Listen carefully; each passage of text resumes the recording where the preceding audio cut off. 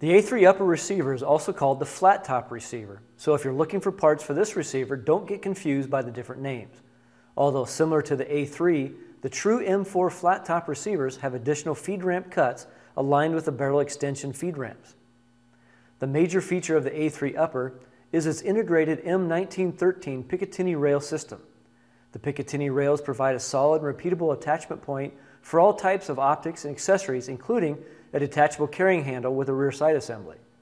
With this mount system, you have the choice of using a standard A2 front sight base or an alternative style gas block.